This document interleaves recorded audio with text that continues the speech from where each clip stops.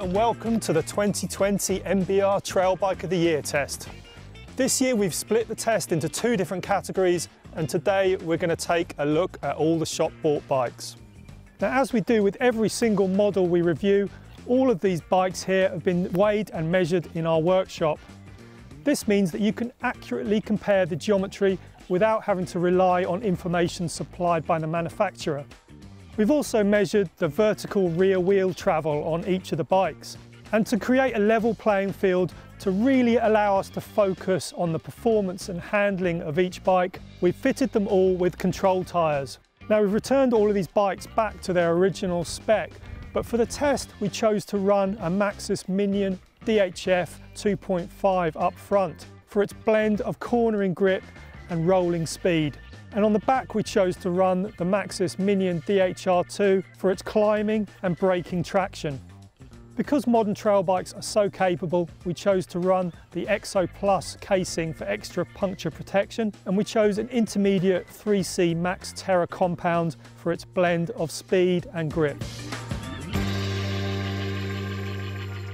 So joining me is Alan Muldoon, our bike test editor, and I think before we get into the nitty-gritty of the bikes and introduce them all, we should talk a little bit about how we categorise the trail bike for the purposes of this test. Yeah, totally. I mean, one of the key things with this test is that they're not enduro bikes, they're not short travel bikes. We kind of try to keep travel focused between 130 and 150 on the bikes. There are two categories to the test, we should make clear. There's the shop bought bikes, and then there's the sales direct. And why did we split up the test into shop bought and direct sales? And from last year's test, it was really clear that the sales direct brands had a massive advantage in terms of price. So even if we kind of like equated for price, the specification was way better. And like if you've got a better fork, a better shock, better tires, you end up pretty much with a better bike. I'm kind of assuming that the guy that's looking at the sales direct brand kind of knows what they want. So they're looking at the geometry charts, they're looking at the travel, they kind of go like, they maybe had a few bikes already and they've gone like, that's definitely the bike that hits what I want. And then the guy that wants to go shop bought, he's going there, he's going to get some advice, he's going to get some, he maybe wants to try it, he wants to sit on it, he wants to take it for a test ride, maybe more cautious in terms of his buying experience. And like, there are huge sweeping generalizations, but the key thing was to kind of level the pricing. And ultimately what you get for that money. And what kind of price point are we looking at for all of these bikes? We're looking from £3,500 to just over £4,000. Okay. Yeah. And the last thing is obviously the 29er issue. Now, all of these are 29ers. Yep. Last year we had a 27.5 category. We don't have that this year. In an ideal world, we would do a test with 27.5 bikes as well. Yeah, absolutely. But we just don't have the resources and the manpower to do that. We don't, and the other thing is that there's more movement in the 29er category, there's more new bikes, and what we don't want to do is just repeat the same test that we had last year.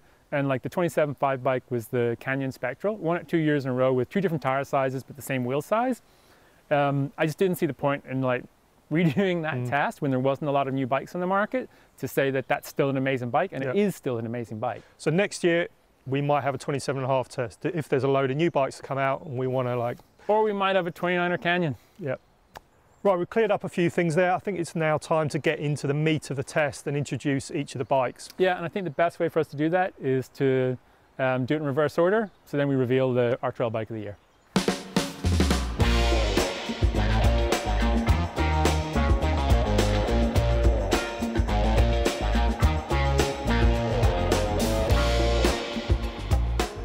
So first up, we've got the GT Carbon Sensor Pro.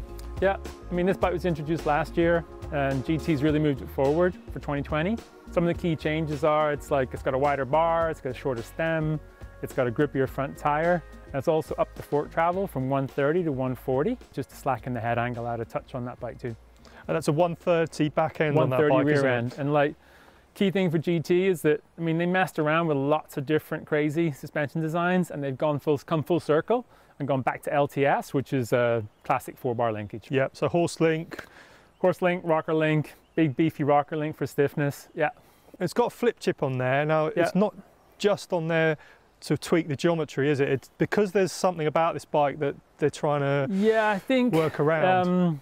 So the Force, which is the longer travel bike, it shares the same frame. So the Force is a 27.5 bike. So they use the flip chip to kind of compensate for the different wheel sizes. And while you can get away with that with like a 27.5 plus wheel and then with fatter tires and 29, you can't really, it's not really a big enough change when you flip the chip to go from 29 down to normal 27.5. And that's why like the BB's sky high on this bike. Is that the main problem with that bike, that it's slightly compromised because it's trying to do two things? It's definitely a compromise, and it impacts performance because the BB's high. But like GT's done a really good job at mitigating it. So it's got the elite level suspension, front and rear. So you've actually got like on the fork, it's got a Fit 4 cartridge. So you've got low speed control. So you can definitely, like, although the bike's got a high BB and your center of gravity's high, the fork's got way more support than the basic grip forks. And on the rear shock, you've also got low speed control. So you can get the bike to ride really flat, even though it's got a high BB. Whereas normally if you've got a high BB and you've got really open suspension, the bike will like pitch back and forward all the time. So straight line speed on this bike's amazing. Okay. Like the suspension works. It works really good. They've also changed the tune for 2020 on the rear, so it pedals better. The old bike was a little bit wallowy. This bike's tight, it's firm, it's reactive. And it's only really when you get into proper riding where you're really dynamic on the bike, then you sort of, you experience the shortcomings. Okay. So a big improvement from last year's model with some of the component specs and stuff, but not quite there as an overall package. No, it definitely needs something to basically get that BB height down, whether that's a different linkage or a different rear end or something. They just need to take it one step further basically on the frame.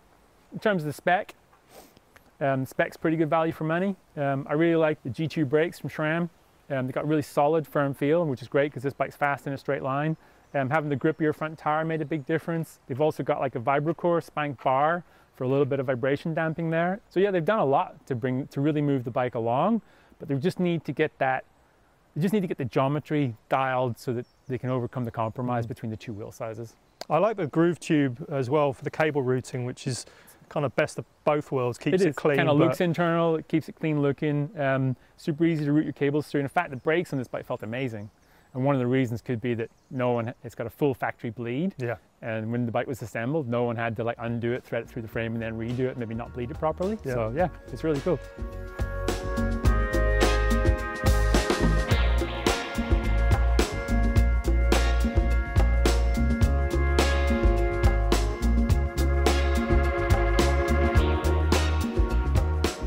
Right, next up we've got a bike with a name that just trips off the tongue. So I'm going to hand over to Al to remember it.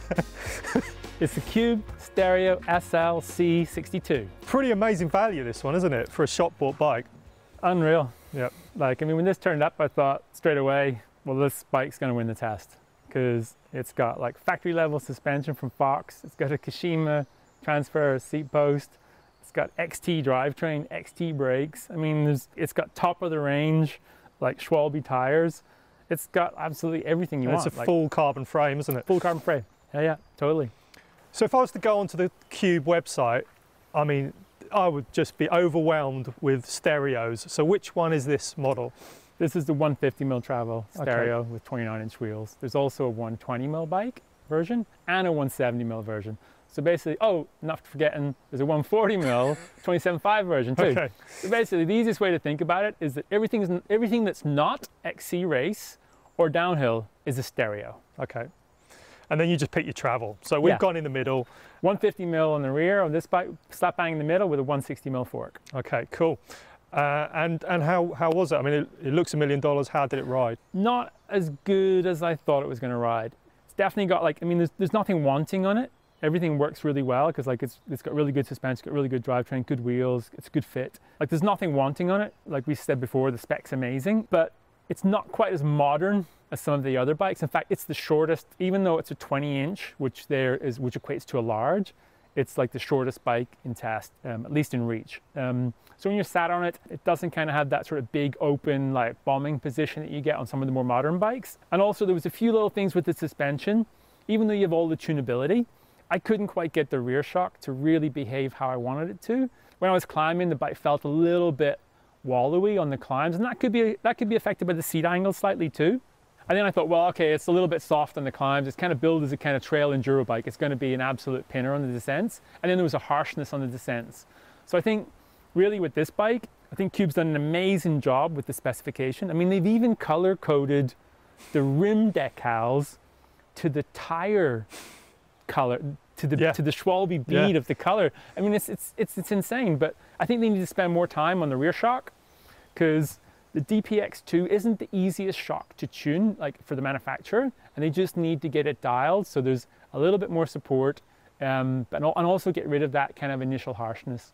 Okay. Is that something that you think a consumer could toy with volume spacers, or it's a damping thing? No, I don't think so. I think it's more fundamental than that. And I'm just guessing that it's the shock. I mean, obviously this is a full carbon frame. It's pretty stiff, it's pretty solid. There might be more to it than just the shock tune.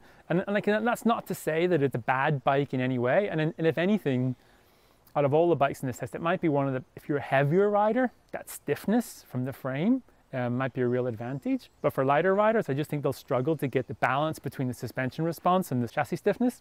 So it's not the most progressive in terms of geometry and handling either. So no, but there's nothing that really stands out that's wrong at all. It's, you know, like, so it's a good safe bet, basically. It is a really good safe bet if you want to have all the best bits, with one caveat: the XT brakes. I was going to get onto that. Yeah. I mean, I've had bikes where I can't get down a trail without like both brakes changing. I have had other bikes that I've actually like swapped hoses in a car park and there's been no problems with them. They're just really, it's really random. Yeah. And even with bleeding, multiple times we've had issues, haven't we? So I think if you get a set that does it, you kind of can't get rid of it. Yeah. That's the problem. To sum up then, it's a pretty slick product, isn't it? But yeah, it's a really slick product. I mean, it looks flash, it's got really good kit on it, it's really good value for money for what you get. It's just not the most progressive in terms of suspension performance or in terms of geometry. But like, if you got this bike, you'd definitely be pleased with it.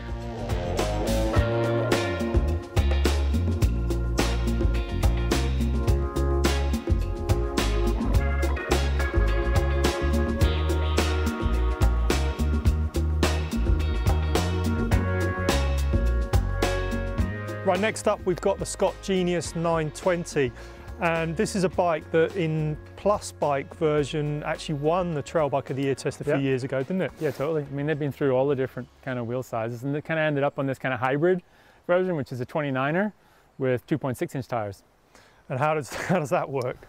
Well, they're Recon, so there's not a lot of tread on them. So basically I took those off and put our Maxxis control tires on straight away, which was a 2.5 on the front and a 2.4 in the rear. So I actually lowered the bottom bracket height by a couple of millimeters and just made the bike feel like kind of snappier and improved traction, basic corner traction, climate traction, everything. But we should make clear that this bike, we rated it an 8.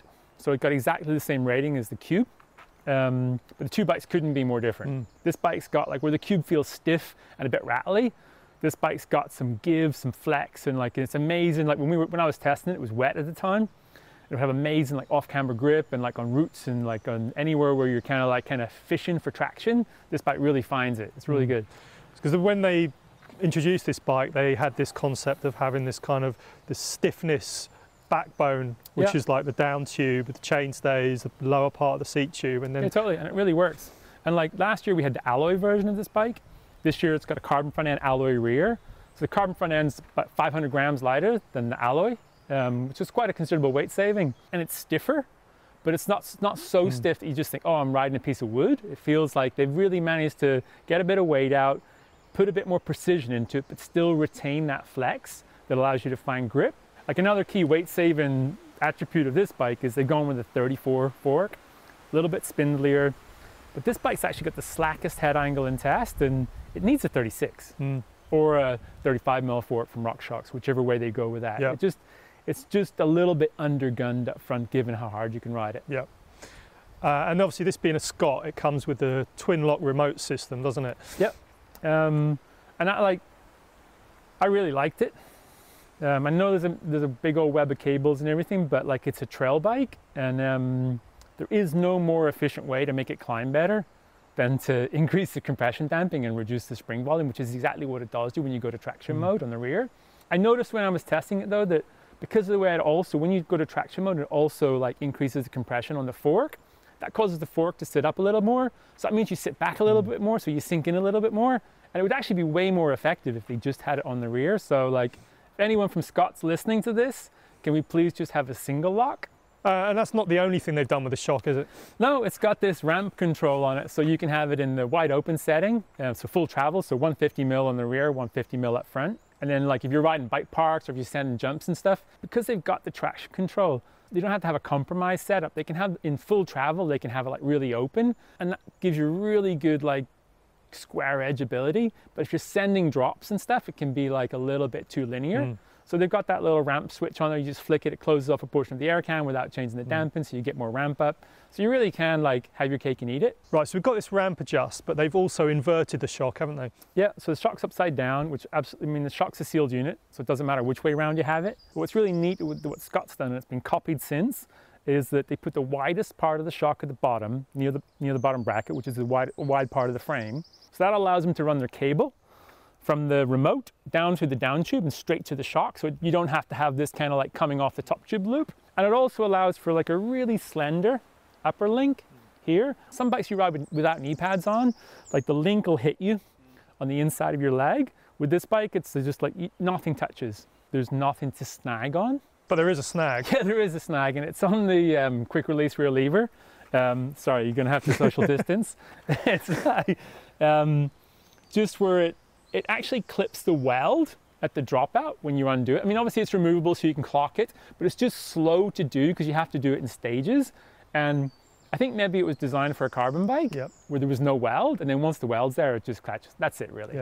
And that's a really cool little tool because you take it out, pops out like that. Got a Torx key on there, that fits all your pivots. So if your pivots come loose, and we actually had one of the pivots was loose when we checked it, when we got the bike, you can tighten them up on the trail, which is great.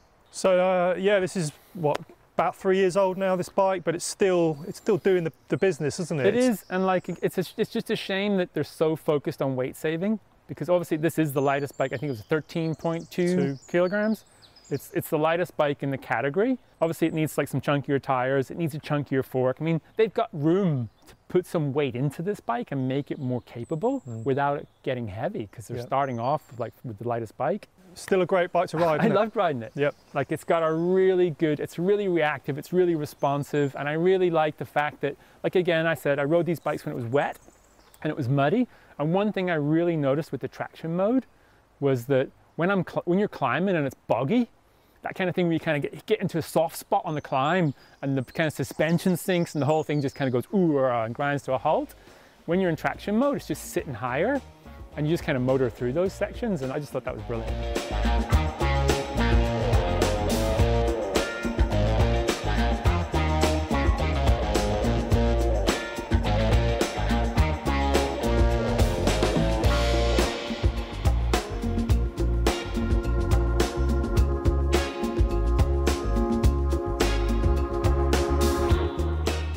Right, so moving up through the ratings, we've got the white S150. This is another bike that's 3 years old and it's still at top of the game. Yeah, totally. I mean, white was so far ahead of the curve in terms of like fit and sizing that this bike, you get on it and just feels like totally contemporary. Like even though it's 3 years, it's got the second longest reach in test. So I think it's just a little bit shy of what the new proof reactor is, and like that's the bike that's brand new. And the S was for switch, wasn't it? So it was to do both wheel sizes, wasn't it? Both wheel sizes, they just ditched that. Yeah. So this is the 29er version, and 150 travel, so it's easy to understand from the name, isn't it? Yeah, and in fact they build this bike as trail enduro because of that. It's got 150 mil travel, it's got 29-inch wheels, it's slack, it's long, it's a bike designed for going fast. And it looks like a really chunky bike, doesn't it? Yeah, it is. It's chunky, it's solid. It's not got a harshness to it though. The rear suspension's really supple on it. So it's not like you're getting rattled from the stiffness. And they've done a really good job, I think, of blending like the kind of oversized carbon front end with the alloy rear end. You look at it and it's pretty seamless. Yeah, and they've got the big wide pivot at the back. So they were one of the pioneers of this single chainring design. Totally. I mean, they ditched the front derailleur like before most even brands were considering it. It allows them to have like a wider pivot stance and keep like things balanced at the rear. So would you say this is, of all the bikes here, this is the most kind of aggressive sort of riding bike, or towards that end of the spectrum? Yes and no. It is in terms of your riding position, and like the rear suspension feels really like geared towards that. So like it really is good at like hammering through rough stuff. But like I actually think they've got the pairing wrong on this bike because they put a pike on it. And although it's got like a 35mm chassis, it's stiff enough. And in fact, this is one of the very few bikes that actually comes with torque caps on the hub.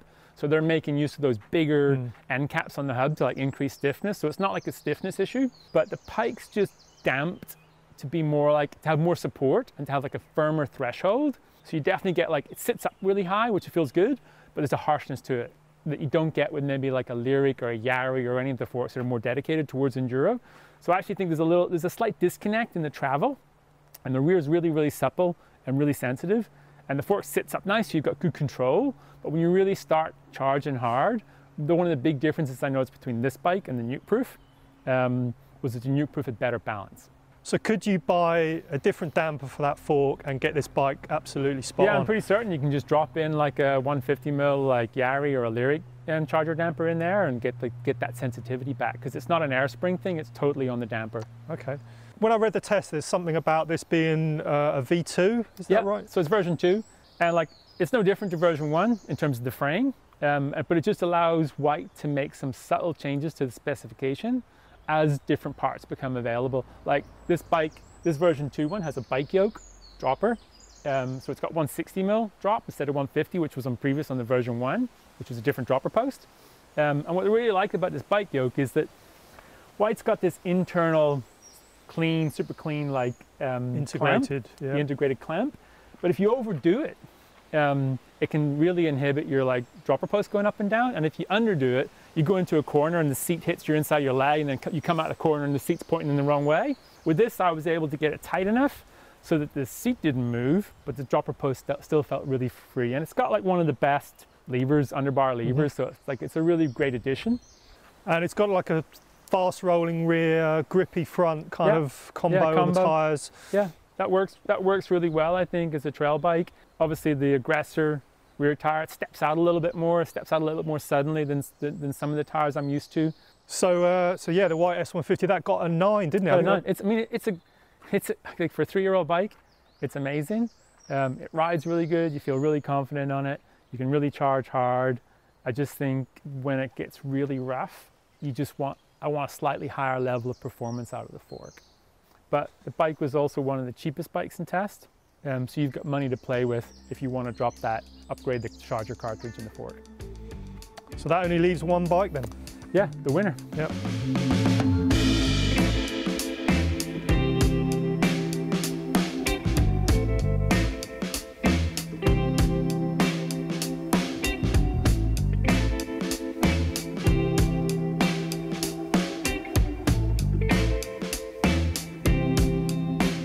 So last but by no means least, we have the winner of the 2020 Trail Bike of the Year test, and it's the Nuke Proof Reactor.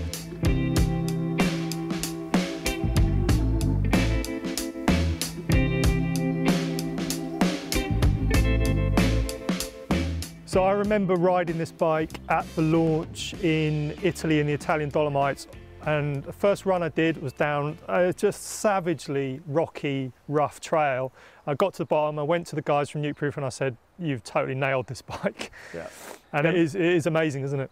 It is. I mean, and they've really nailed the suspension. So what they've done is they've made it like a little bit more regressive at the beginning. So it kind of goes into its travel quite easily. And then from sag, it gets progressive. You're sort of in this kind of floaty little window of like really sensitive travel. And I actually thought, while I thought that was really good, I thought, oh yeah, you'll see when you start to pedal or sprint or climb, it's going to feel wallowy, and it doesn't. Yeah. And that's what's really impressive about it.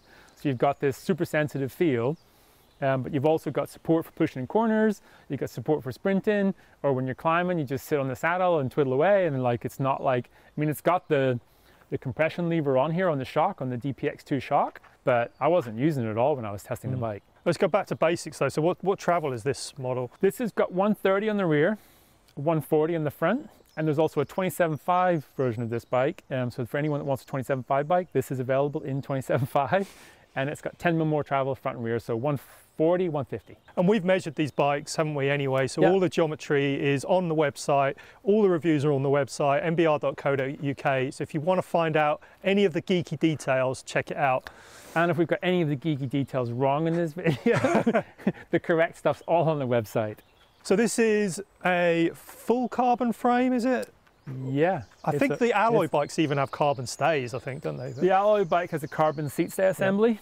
So that keeps like the unsprung mass down. It keeps the suspension really reactive. Yeah, it's a really cool feature that it's on all the models. And so there's also a more affordable versions of this as well down the line. Yeah, totally. So it's a very contemporary bike. I mean, it's only launched last year, so that means that it should be the most progressive as well. Is that right? It has. I mean, it's got the longest reach measurement, hasn't got the slackest head angle, but it's slack enough. And it's got a geometry chip here, right on the seat stay assembly. What's really cool about it is you can undo it. It doesn't take seconds, like it's a little bit fiddly, but you can undo it without taking the hardware out, so you don't like lose bits on the floor like we're here today. And then just flip them around, drop it in, change the geometry. So I've currently got it set in the low setting, which I like because it slackens it a touch and keeps your pedals really like low to the ground. But if you're riding rockier terrain where you need that pedal clearance, especially for climbing and stuff, you could just flip that. Yeah, at the start of a ride, even if you wanted to, it's really a usable feature, totally isn't it? Usable, yeah, yes. And we've got a nice steep seat angle on there, actual seat angle as well, haven't we? So you're sat forward, and you can have that because you've got the longer reach measurement. So you're kind of like you've still got, even when you're sat forward pedaling, you still have space in the cockpit to have a nice natural riding position. And Nukeproof have gone with a chunky 36 fork, which is good to see as well, isn't it? And like it's really good. Like this is the basic 36, so it doesn't have like the low speed compression adjustment and stuff like that. So it's quite an open fork. So it's really critical that you get the air pressure right on the fork because you're getting your support from the spring, not the damper. But because you've got that rear suspension that's got that super supple little pocket, the balance is really good front and rear. They're both really sensitive. So they've done a great job with the suspension. Geometry is really good. Is there anything else about this bike that really sort of stands out? It's got Exo Plus casing tires. So like that's like pretty much like a massive bonus on this bike. So it's one of the reasons why it's not one of the lightest bikes in the test, but you want to be riding trails hard and then be tweaking your suspension, thinking about what you're doing, not stopping fixing punctures all the time. The specification, there's some highlights from like obviously this Nukeproof, there's a Sam Hill signature grip. They feel really good on there. There's an interesting feel to this bike as well because bar, stem and front end feel really solid. Like one thing I noticed when I was riding it, you could be really precise with it in rough terrain. But the bike's not got that stiffness the whole way through it. You've got precision without deflection, and I really like that trait of this bike. And I also really like the fact that it's low slung because you could really chuck it around. It's a really fun, like poppy, agile, playful bike. And I think they've done a really good job of not making it a short travel enduro bike. Yeah, because there's a lot of bikes like that you just go, well, once you've got a 63 or a 64 degree head angle and you've got like certain parameters, well, you may as well just have more travel to go with them. And this bike, I think it's a really good trail bike. It's equally at home around here in the Surrey Hills or in the UK. It feels like the perfect tool for these sort of trails, but then you can also take it to somewhere more extreme like the Alps. Totally. And it's not out of its depth. No, you can ride it hard in every situation. And that's what you want from a trail bike. Yeah. Versatility is really what's key. Like, you know, like if you have a short travel bike that's more kind of race focused, you're going to make compromises for when you go somewhere that's rougher. If you have an enduro bike, then you want to be riding more sort of downhill style trails, maybe where you're pedaling up fire roads. This bike's kind of good everywhere. So what size did we use for the test? So this is a large. I'm 5'11", and like this is absolutely the perfect fit for me. But the jump to XL is actually quite big. So I think maybe for like 6'2 plus, you'd be on an XL. The difference between the reach grows as you go up the size range, doesn't it? Yeah, it's not just like 20 mil every size. Yeah. So the launch, I remember them talking to me about the fact they wanted to keep maintenance to a minimum on this bike. How do they do that? Yeah, so the pivots, the suspension pivots have got enduro bearings in it. So like hopefully they're going to last, and if you know like you're not going to be changing them every like 6 weeks when it's raining. There's also a threaded BB in there, so like that's a bike shop mechanic's favorite. Easy to get out, easy to get in.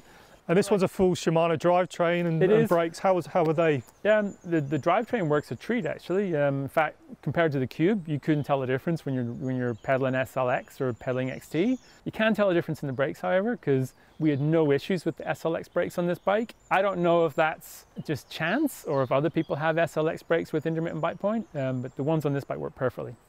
So the Reactor, a worthy winner for 2020, I'd say then. Yeah, it didn't take too long for me to establish that this was the best bike. Yeah. The other bikes are good, but they've got everything right, and they also have the advantage of being the newest bike. Yep. So there we have our 2020 Trail Bike of the Year winner. It's the Nuke-Proof Reactor 290C Elite. We hope you enjoyed this video. Let us know in the comments below what you thought, and we'll catch you next year.